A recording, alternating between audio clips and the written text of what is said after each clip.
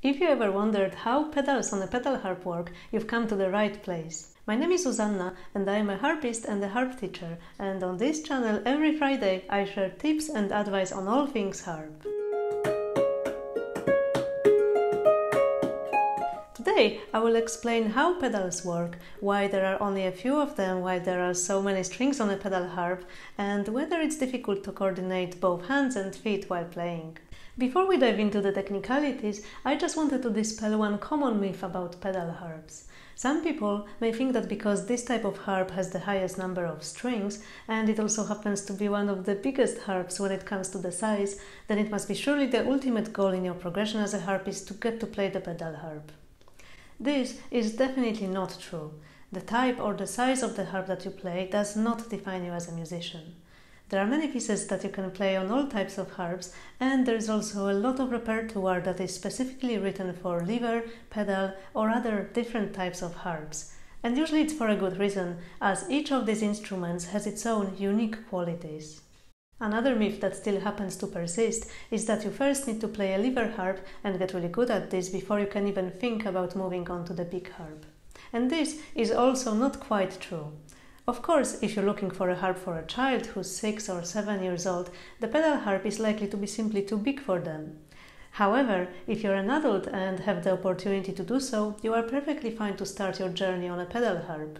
In fact, this was actually my case. Even though I couldn't afford to buy a pedal harp at the time when I started, I was lucky enough to be able to use a school harp until several years into my journey with this instrument, when I finally managed to get my own harp. So, there's no reason for you to feel that you have to play a pedal harp in order to be a so-called proper harpist. But if you want to play one, there is also no reason for you to spend a set amount of time on a different type of harp first. If you're in a position to be able to get a pedal harp and you find it appealing because of the repertoire or for any other reason, then go for it. And if this is something you'd actually like to do but are not sure how difficult is it really to manage coordinating both hands and feet at the same time, stay with me until the end of this video while we get to know the mechanics first. When you look at the harp strings and learn how to tell which one is which, you will see that they are organized in groups of 7s. You have the red string for C, then you carry on with D, E, passing by the black or blue F, and continue with G, A, B until the next red C, and so on. But these are not all the notes that we can play, and if you have some experience with the piano, you may realize that the notes that I just listed resemble all the white keys. But then we're still left with all the black keys to play, and if you're wondering how do we get to play these notes on a harp, the answer lies in the pedals. Let me use as an example the middle C string, the one right here. When you look at it, at the top of the string, you will see the mechanism, and in fact you will see it next to almost all strings on this harp. This mechanism is connected to the pedal that I'm going to move using my foot. When I pluck this string right now, it is going to vibrate on its full length, starting from the metal bridge where it rests right here, going all the way down to the soundboard of the harp. Now, as I will bring the pedal down a notch, you will see the mechanism around the string moving, and the pins on that top disc are now touching the string. This means that they have shortened the length of the part that is vibrating, and when I pluck this string now, the sound that it makes will be a semitone higher. The shorter a string is, the higher its pitch will be. And now, when I move the pedal again down a notch, you will see the bottom disc moving. And the pins are now touching the string, again having shortened it, the length that is vibrating. And when I pluck this string now, it will sound a semitone higher from the previous setting, so now 2 semitones higher compared to the original setup where it was vibrating at its full length. If you already play the lever harp, you will be familiar with the lever mechanism, where your left hand moves a lever to shorten by half a tone the string next to that lever. On a pedal harp, that movement is delegated to your foot through the mechanism hidden in the neck of the harp, heading down through the column, and from there to the base of the harp and to the pedals. While on a lever harp, each lever is responsible only for one string, you probably realized already that this solution won't really work here, as there is no way we could fit pedals for all 46 strings here at the base of the harp. As you can see, here on this harp we've got 7 pedals, and if you remember how at the beginning of this episode we looked at the strings and compared them to the piano, you may be wondering if there is any relationship between the fact that we've got 7 pedals and strings on the harp are being organized in groups of 7. And you're right to be thinking about that, because indeed each of the 7 pedals will be responsible for just one of the 7 notes that we've got. The 3 pedals on the left are taken care of by the left foot. The one closest to the middle is the pedal responsible for all the B strings, the one next to it is the C pedal that you saw in action just before, and the third is the D pedal. For the right foot we've got the 4 remaining notes, and starting from the middle we've got E, F, G and A, and this is the order that will be the same on all pedal harps. Now, if you watch the discs on this harp while I use my foot to move the second pedal from the left, you will see that pins surrounding all of the red strings, the Cs, are moving.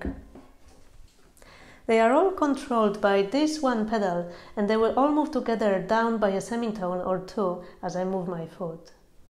On this harp I can lower each of the pedals twice, which means that there are 3 different positions the pedals can be set to.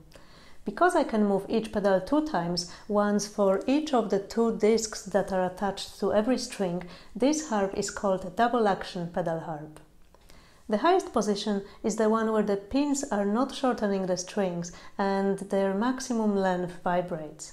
This is the flat position, so for any of the strings where the pedal and its mechanism is not engaged and the pedal rests in its uppermost position, this will mean that this note gets a flat, and therefore with all the pedals up we will have D flat, C flat, B flat and so on. Then the next step down we have the natural position. So if we move all the 7 pedals down a notch, this is where we will have all the notes C, D, E, F, G, A, B without any sharps or flats. These are our white keys of the piano. And finally, the lowest pedal setting will take any of the affected strings to sharps. So if we now put our C pedal even lower, all the Cs on our harp will become C sharp. And here's how that will sound. First C flat, C natural and C sharp.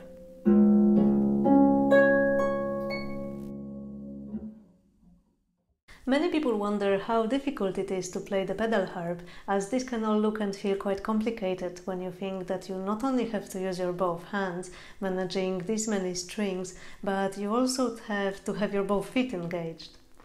Like with everything, this requires some time to get used to and then also some practice time so you can feel more confident. But it's exactly as with everything else on the harp and in life. When you first start, you may not know everything. You may not know that the red strings are Cs, the black ones are F, and all the other letters that go in between. And you most likely will start with first getting used to where your middle C is, then learning what the notes around this string are, and gradually getting used to move further and further away and using more notes and strings as you progress. And that's the same with the pedals. At the beginning, you will start with practicing setting your pedals into the key that you need before you start playing, so no need to use your feet and hands at the same time. And at first, you will likely learn maybe 2 to 3 different keys that are the most popular in the beginner's repertoire, so 2 to 3 different ways of setting up your 7 pedals. Then, you may try playing a piece where you will need to make 1 or 2 pedal changes involving just 1 pedal and 1 foot, so maybe going once down and once up on the same pedal. And then, as you get more confident and will want to play repertoire which involves more changes, you will be adding more layers to what you know already. After some time, you may even think that pedals are actually quite convenient. You don't need to stop playing your left hand in order to rush for a lever change, and you can move between different keys extremely quickly. Plus, with this type of pedal harp, the double action pedal harp, you get access to all available keys. As with every new skill, remember to take one step at a time, give yourself plenty of time to get used to it, and be patient if it doesn't click right away. That's why we all practice after all.